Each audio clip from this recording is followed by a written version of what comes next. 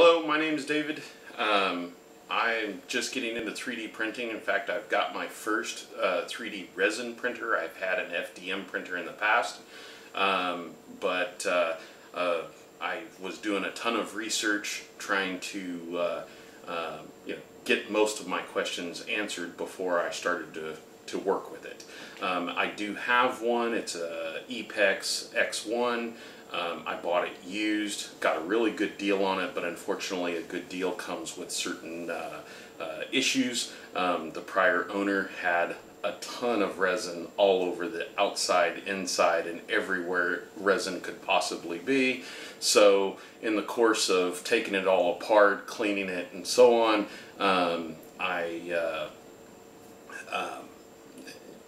there was a couple of parts that were broke. One I broke, one was scratched already, and so I've got some parts on order, and hopefully by Monday, this being Friday, hopefully by Monday I'll be up and running.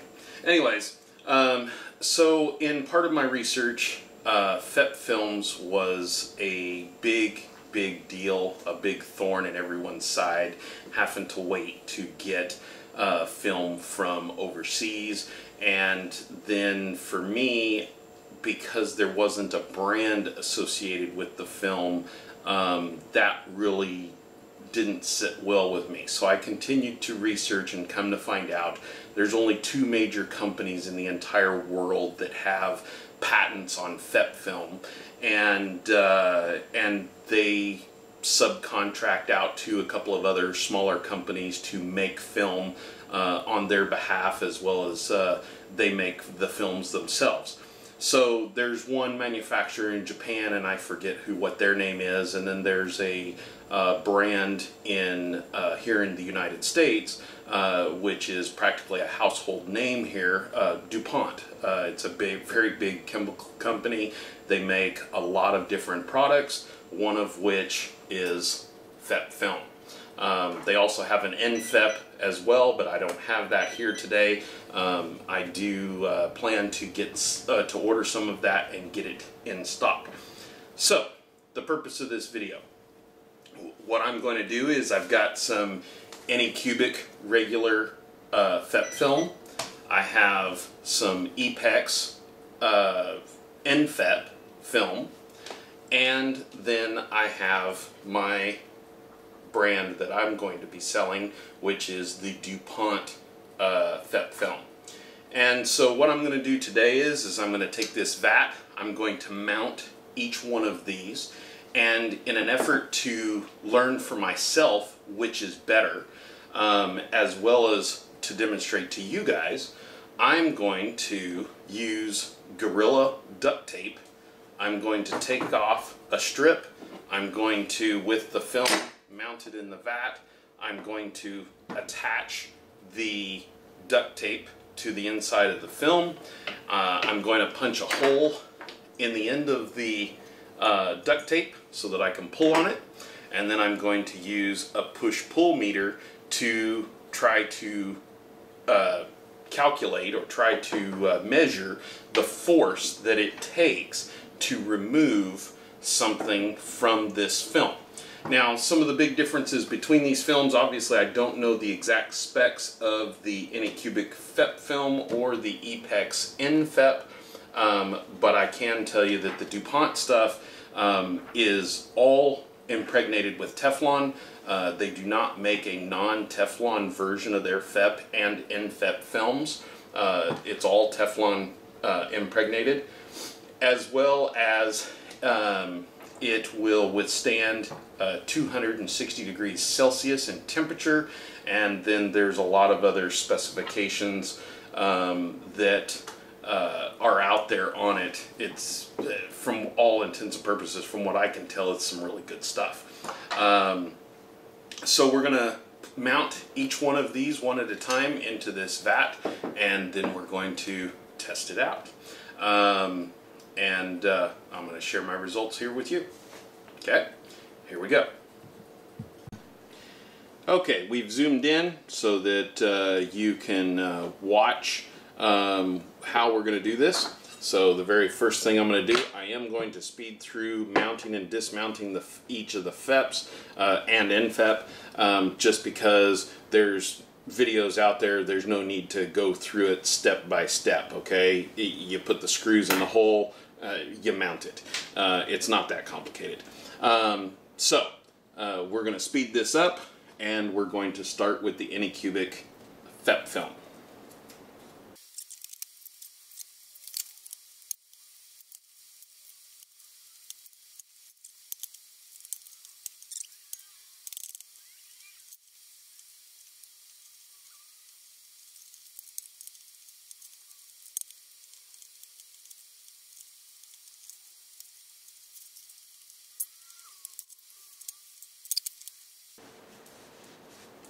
Okay, and we're back.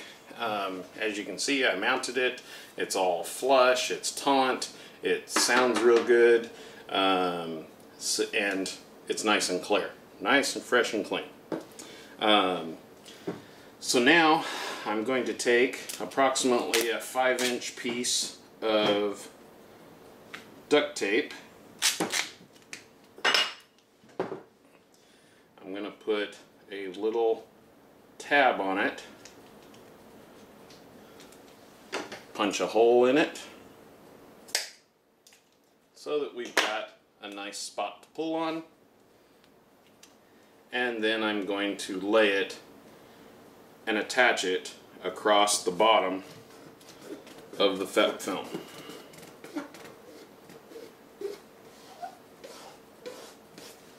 Just like that. Now we're going to take our meter, which has a hook attachment, and this will live detect either pushes or pulls on it. I'm going to set the units for pounds, and I'm going to set it to hold the peak. So now, no matter how I pull it, so if I don't set for the peak, it just gives me a live reading, which makes it hard to read. If I hit the set, then it will detect the highest reading. And we're going to zero it out, and now we're going to hook it on, and I'm going to slowly pull it up. Okay, and that took 2.1 pounds of pressure to pull it from this FEP. And this is the AnyCubic regular FEP. Now, another test that I don't know the outcome, because I haven't, another test that I was thinking of late last night was taking a little bit longer piece, splitting it into two, trying not to get my fingerprints all over it. I wanted to take two smaller pieces and do the same thing, but I wanted these to meet in the middle to simulate, or to attempt to simulate, pulling from the entire length of the FEP. I don't know if this is going to be any different. I did conduct this test, or these tests, on the nFEP, and I don't know what this is going to do. I just thought that it might give a different reading. So we're about to find out. So I've put these together. They've got a pull tab that lines up in the center, and it's going to pull all the way across. Now I don't know whether this is going to give a different reading than just pulling one piece. We're about to find out. So here's the 2.1 from before. We're going to zero it out. We're going to hook it onto both of them. I'm going to slowly pull, and well, that took 6.33 pounds. So there is a difference. We'll do that same test on the other two brands as well. So we've got 2.1 pounds for a single 5-inch piece of duct tape, and then two smaller, approximately 2.5 inch pieces, pulling together from the center was 6.33. So now I'm going to remove this FEP and we'll discard it, and then we will go to the next one. And we're going to speed this up again.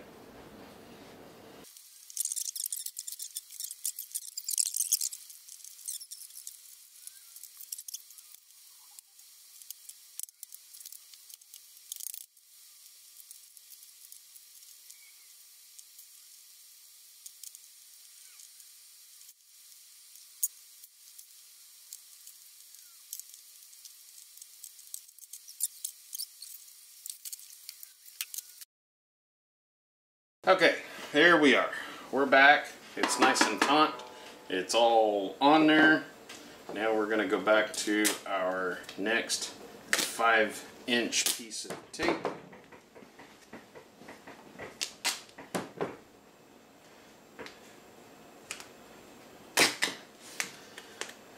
We are going to put our tab on it, punch the hole, and now we are ready to put it in the vat.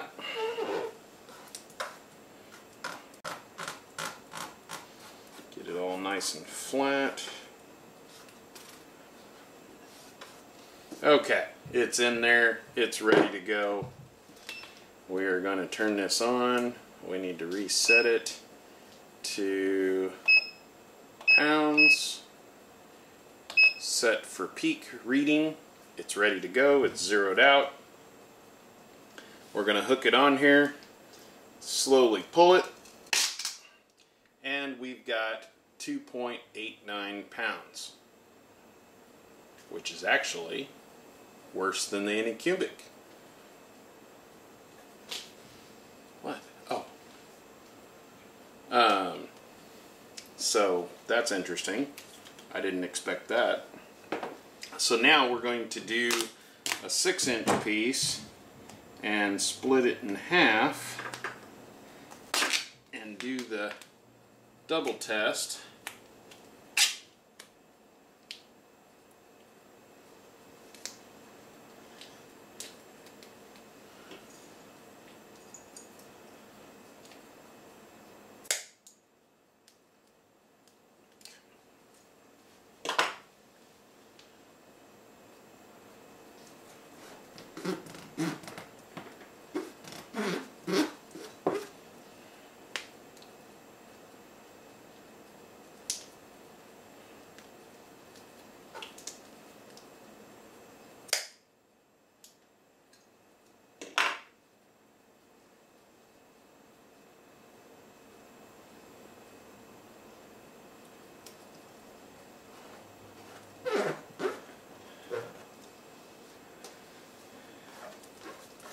Okay, so now we've got our double tape.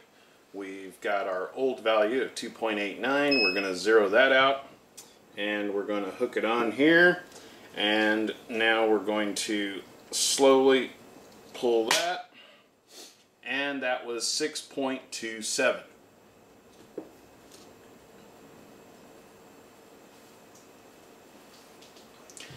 And so now we're going to try the American-made DuPont stuff. Be back in a moment after I trash this film.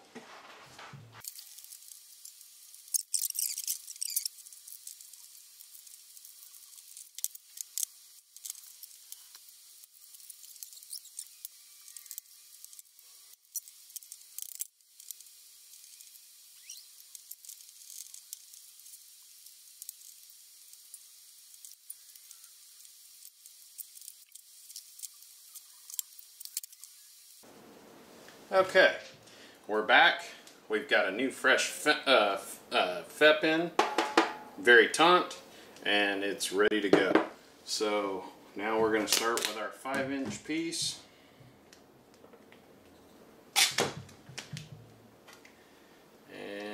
Put our tab on it. Punch our hole. Put it across the FEP.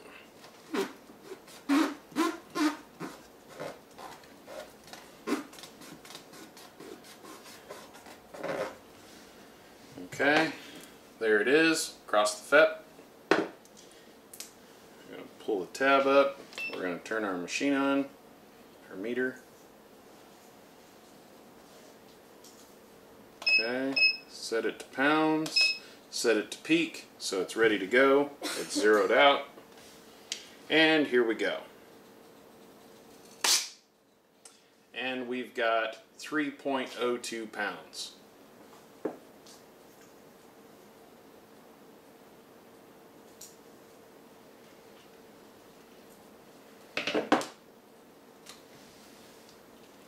Now we're going to do our 6-inch piece.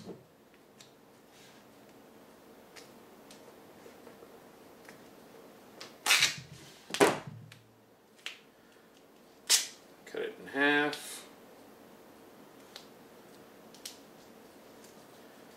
And I did not get these anywhere close to even.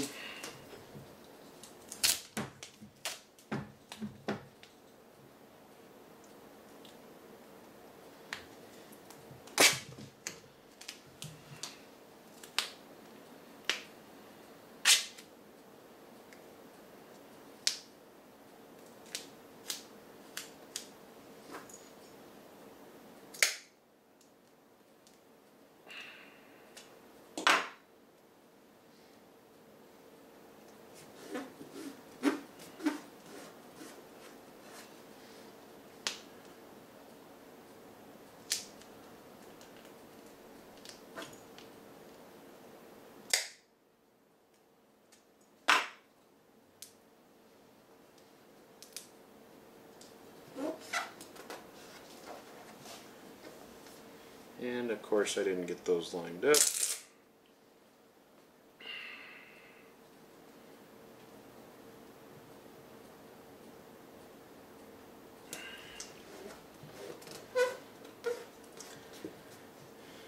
Alright, there we go. Got them all lined up. Gonna reset to 0. And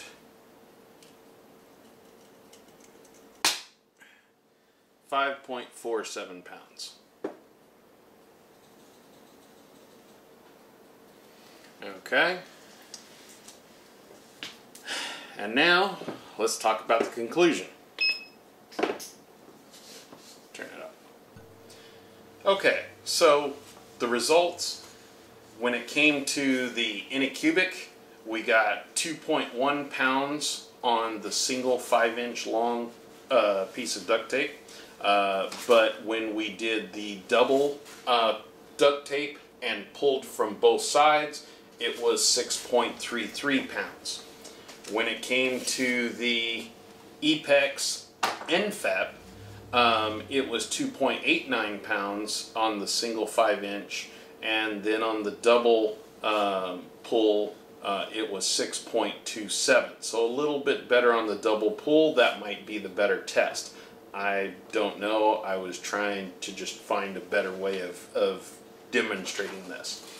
So then now we go to the DuPont stuff. On the 5-inch pull, it was single pull, it was 3.02 pounds, worse than the other two, but on the double it was actually better at 5.47 pounds. So take it for what you will. I do think that the DuPont is the better product, and that's not just because I'm selling it, but those are the results I got. You watch the tests, you make the decision. If you want to purchase the DuPont branded film from me, I've had some problems setting up the website at the time of this video, my webpage for selling this stuff. So for the meantime, in the description below, you will find my email address. Feel free to email me, and I can send you an invoice either through Square or PayPal. Once I have my website finished, set up and everything, then I will change the description below to include links to my webpage. For now, happy printing.